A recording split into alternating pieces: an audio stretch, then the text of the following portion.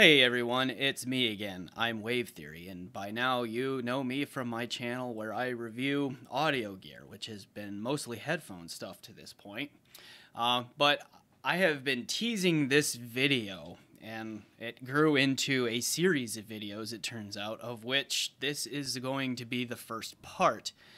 Right? But I have teased these videos about building a scientific case for why we humans can, in fact, hear differences in audio cables. Okay, I know that is a contentious topic in our hobby right now, and has been for a long time. And so I'm just going to try to add to the conversation in a way that I think is helpful. So let me say a couple of things about myself that I have said before, but you may have missed in the bulk of videos that I've done, or if you didn't watch the intro videos that I made when this channel first launched a few months ago. And so some of these are this, okay? I hear differences in cables. I do, okay? I didn't want to. So I will level with you on that one. Like, I initially started in this hobby very much more in the cables don't matter camp. Okay, that you can't measure a difference, or the differences that you do measure are so tiny as so as to be inaudible. And we struggle to replicate these things in blind A/B tests and that sort of thing. So I was in the cables don't matter camp for a very long time, a number of years, and then it was with my HiFiMan HE1000 V2 headphone first, where this really happened. Like, I bought that used, and the seller bundled it with a Plussound Poetic GPH headphone cable, which I did not use right away. I just kept using my Hart cables that I had at the time, because Hart's modular system is brilliant. And so, I mean, I really like Hart's company and their business model, and I wish them all the luck going forward. But I was noticing, particularly with that HEC V2, that the Hart cable, like, there was something weird going on. Like, the center image was drifting a little bit, and I had two identical Hart cables of that type. It was a dual 2.5 millimeter cable, and both of those 2.5 millimeter cables were just like the center image on that HEC V2 was wobbling a little bit on me, and so I was just like, I don't know what's going on. But I have this other cable here that I can at least just use to check to see if there's just something weirdness going on with these other two cables. And I plug that Plussound cable in, and just bang, that center image locked. But that wasn't the only thing that happened. Like, the tonal balance in the treble, like the cymbals just sounded more natural and real. Okay, and they weren't as peaky or shimmery in their frequency response. The spatial presentation just became more coherent. Not just that center image locking, but just like everything just sounded bigger, and like I was hearing things in a real space to a much more convincing level than I was with the Hart cables. Okay, so I didn't want to hear that. I didn't expect to hear that, and I was really floored when that happened. And so then I started exploring, like, not paying attention to a cable type, just getting a higher quality of cable. And more often than not, I would sit down not knowing what I might hear that was different between, like, a stock cable or a cheap generic cable and a fancier cable. And I'd sit down and I'd, like, listen to these things and, like, oh, yeah, there's a difference here. Well, crap. Okay? I don't want there to be a difference there. Specifically, I don't want the more expensive cables to actually be worthwhile, because I would rather spend that extra money on better headphones or better amps or better DACs, or, I don't know, other useful accessories like headphone stands or something, so I have a place to put this big collection of headphones that I'm accumulating and all of that. But nope, turns out those headphone cables really can make a difference, and that they need to be part of the story and part of the consideration. So I offer that as an anecdote to say that I'm not here to be anyone's enemy. I'm not here with an axe to grind. I'm here sharing my experience that when I really sat down and listened to two cables, like there were noticeable differences. I have also blind tested, well, not blind, I should say, but I am partnered in this life to a wonderful woman, and she is even smarter than me. So if you think this channel is our best foot forward in life to the public eye, it's not. Okay, it's her. But anyway, she is a scientist. Okay, she has a dual PhD and all that. She knows how to do research methodology and all of that. And I just sat her down with a plus sound cable and a heart cable, showed her how to switch everything in and out, let her pick the tracks and everything that she wanted, and she just started switching back and forth on a Beyer DT880. And when she was done, she came back upstairs, and she's like, "I'm going to make the claim that this one," and she pointed to the plus sound. She's like, "I'm going to make the claim that this one is better. I just hear more from it." Okay, and she doesn't know anything about audio. She did not know that that cable was supposed to be better or how it was supposed to be better or anything like that, but she came to that conclusion on her own. So that's where I'm going to transition to. I am also a scientist.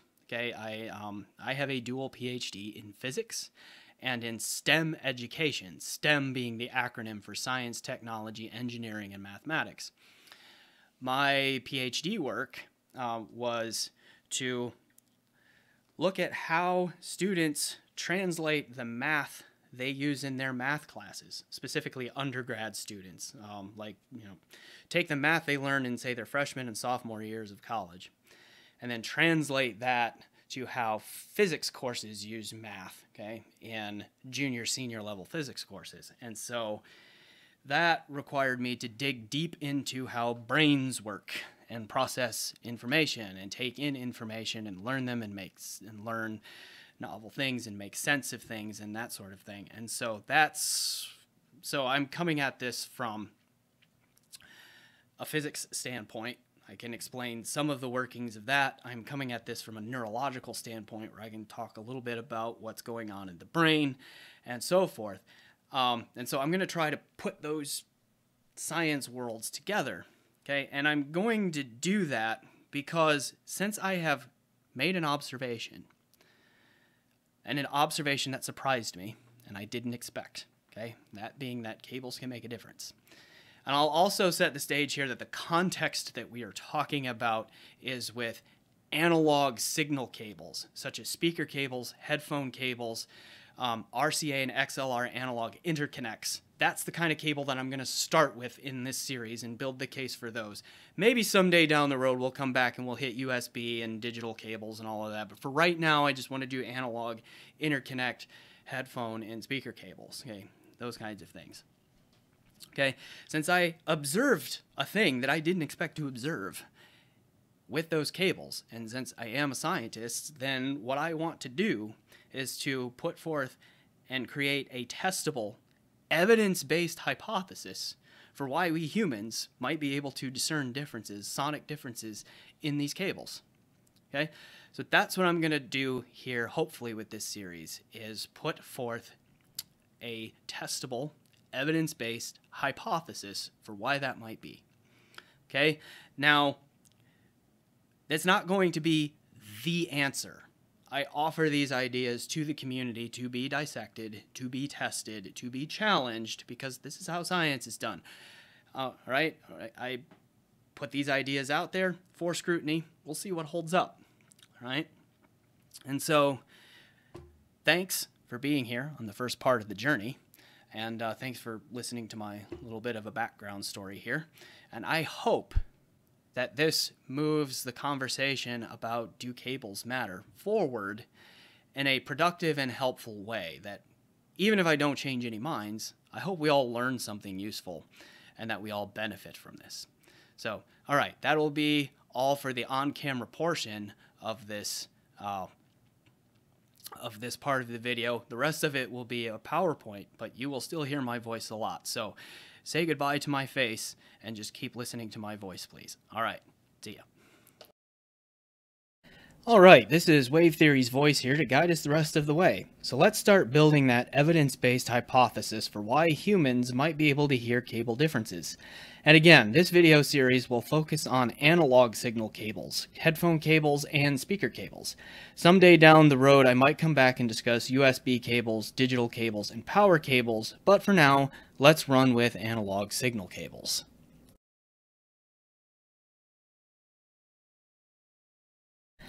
As I mentioned, this will be a series of videos and we are in part 1 right now. I think to do a complete and thorough job building this evidence-based hypothesis, we also need to discuss sound waves and wave superposition, alternating current signal transmission, human pattern recognition, i.e. the brain side of all of this stuff, and then I'll tie all those ideas together into what is hopefully a coherent evidence-based hypothesis that could be tested. Finally, I'll address some of the common rebuttals out there for why many believe cables don't matter. Now, please bear with me as this series will be long and a lot of work. It's really a labor of love and will take me a fair amount of time to put together in its entirety, so please be patient. Alright, on with the science. I want you to consider this question. What is science? No, seriously, think about it. Pause this video. Come up with a definition for science in your own words. Really. I'll wait. Okay, you back? Have you ever really considered this question before? Was it harder than you thought after having a dozen plus years of school?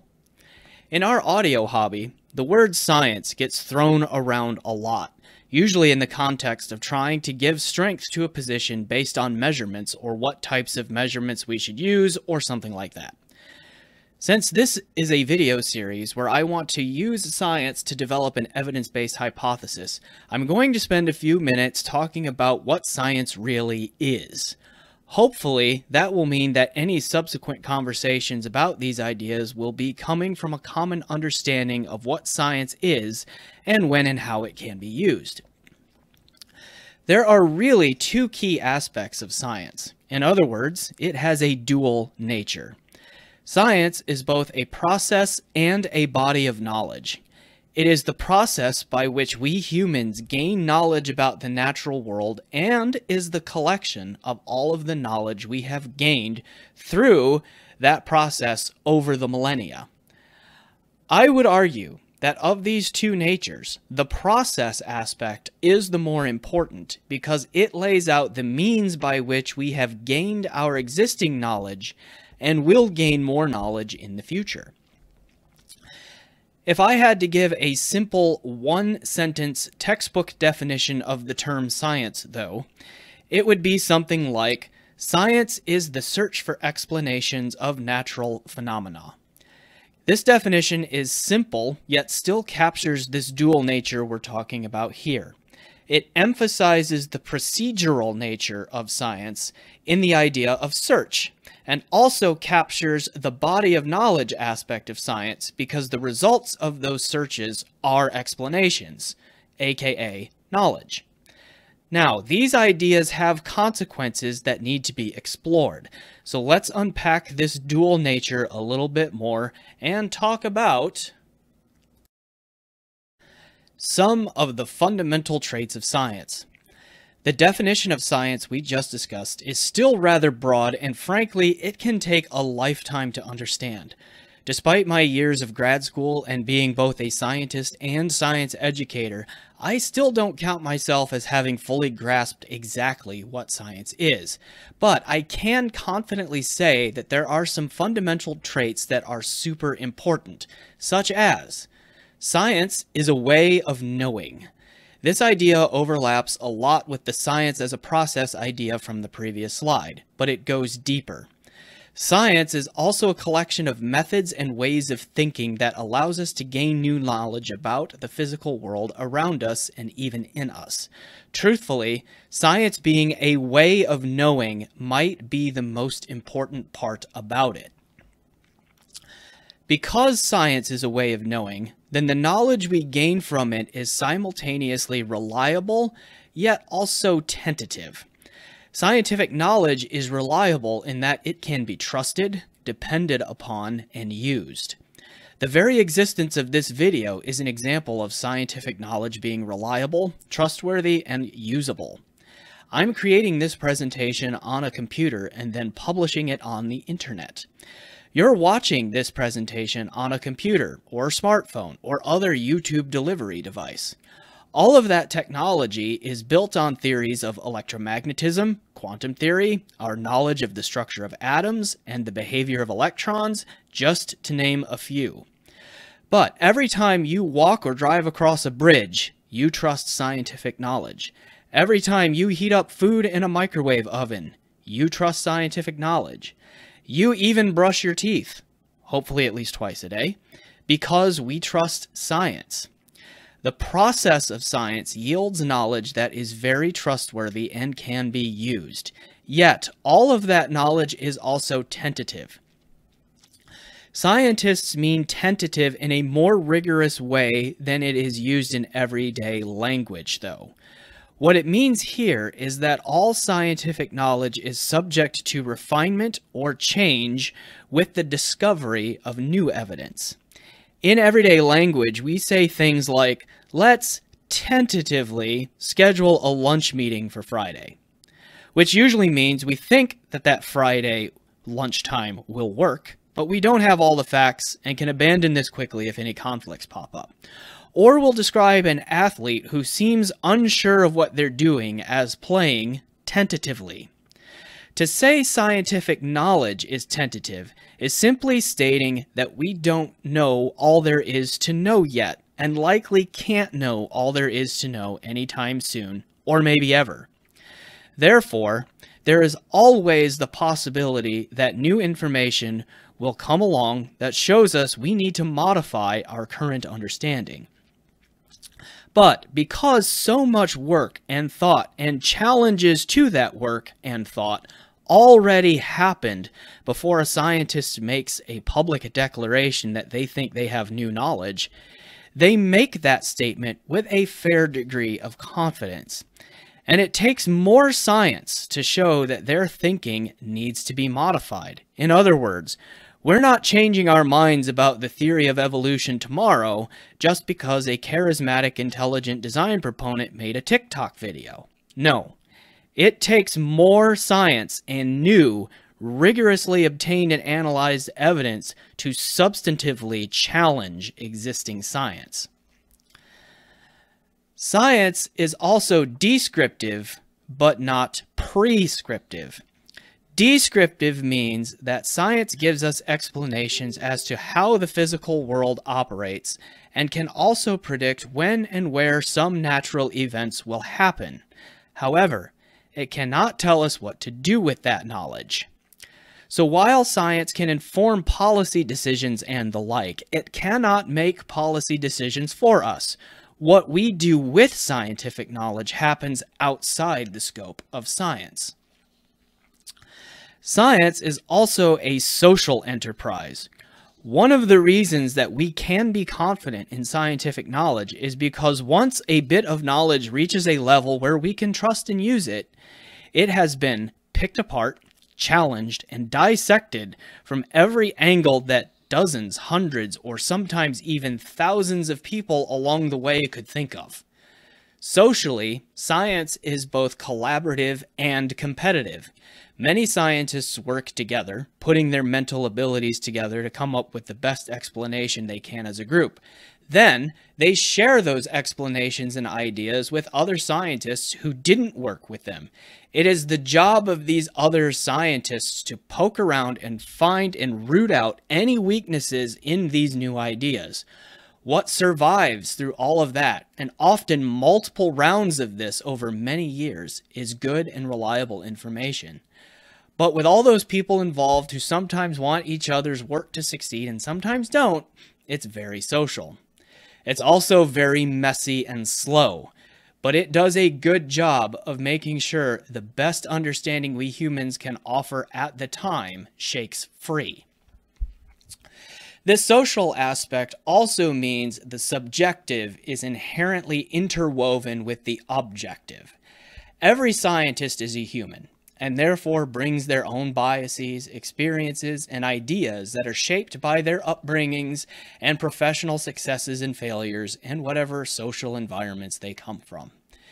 The data they collect may be objective, but their interpretations of that data will always be subjective to some degree. This subjectivity is another reason why it is necessary for science to be a slow and highly social process.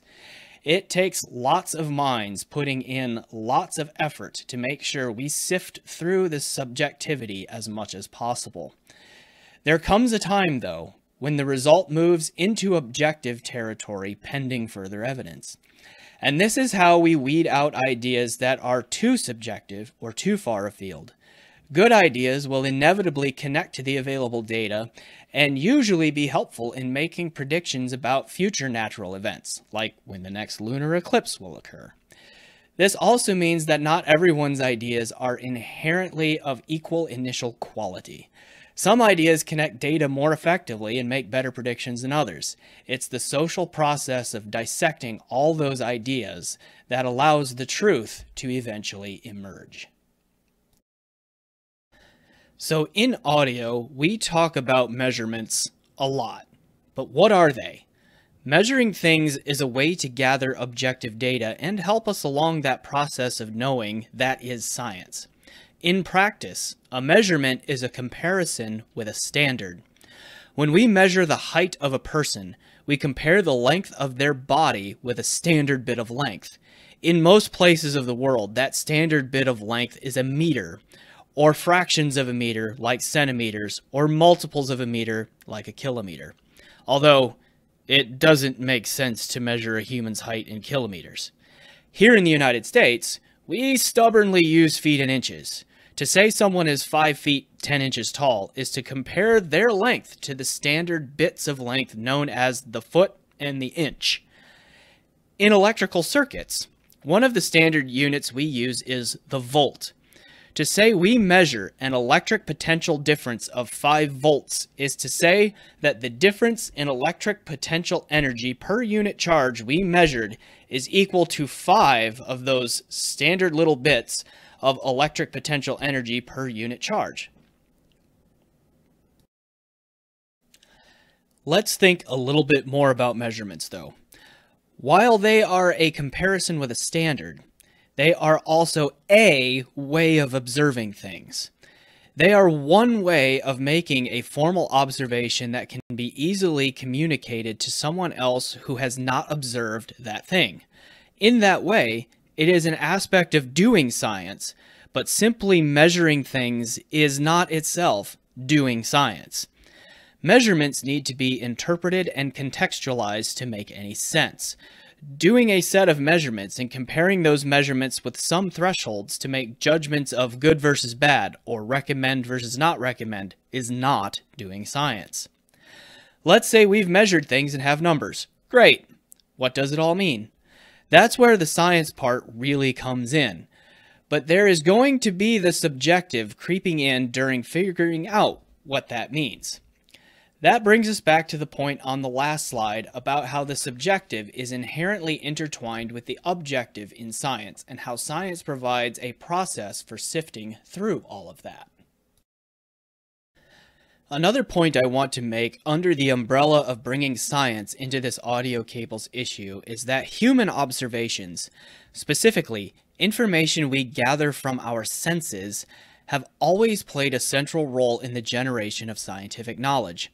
Going all the way back to the ancient Greeks, humans have been using and refining our use of our 5 senses to understand what's going on in the world around us.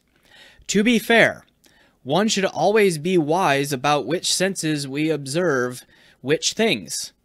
I don't want to make observations about cow dung using my sense of taste, for example. But humans mapped the night sky, determined the size of this planet, figured out the basic structure of the solar system, developed the first vaccines, and so much more based on carefully observing phenomena with our own senses and then putting careful thought into how and why we were observing those things.